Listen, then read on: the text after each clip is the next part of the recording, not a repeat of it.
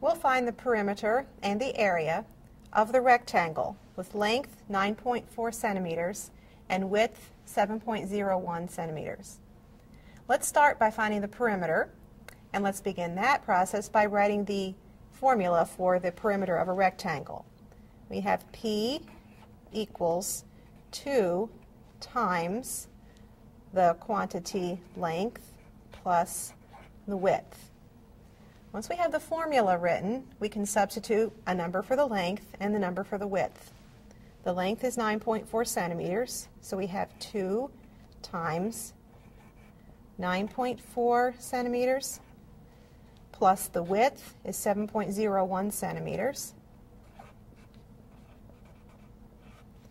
And adding inside the parentheses, we have 2 times, adding 9.4 and 7.01, we have 16.41 centimeters. And multiplying 2 times 16.41, we have 32.82 centimeters. This is P, or the perimeter of the rectangle. And notice the units are centimeters.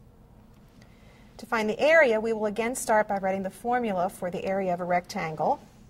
A equals length times the width.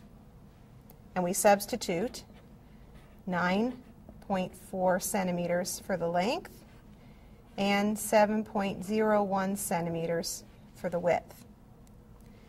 Now to multiply, we multiply 9.4 times 7.01,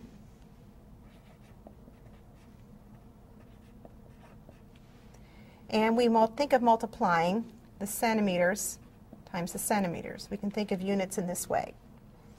Carrying out the multiplication, 9.4 times 7.01, we would get 65.894. Now, since we have centimeters times centimeters, we write as our units square centimeters. Notice the difference between the units for perimeter, which is centimeters, and area, which is square centimeters. So we have found the perimeter and the area of the rectangle.